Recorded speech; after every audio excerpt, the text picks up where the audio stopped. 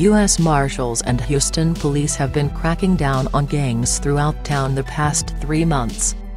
Inside a police substation on South Gessner on Thursday afternoon, law enforcement came together to announce 341 arrests, 220 of whom are confirmed gang members.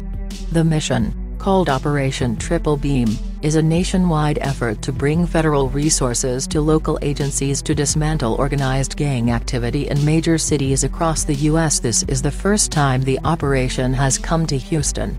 Among those arrested were MS-13 members and 3 men who were wanted for a capital murder out of Lee County, near Austin. They were involved in a home invasion and committed a murder, did it there, and ran here thinking that they wouldn't be caught, said Miguel Dominguez, a deputy U.S. Marshal who headed up the operation. So that was a rewarding deal, especially catching them the way we did, back to back to back. In all, 62 guns were seized, $60,000 in cash and more than $1 million in drugs were taken off the streets. The result was one of the most successful operations in the program's history.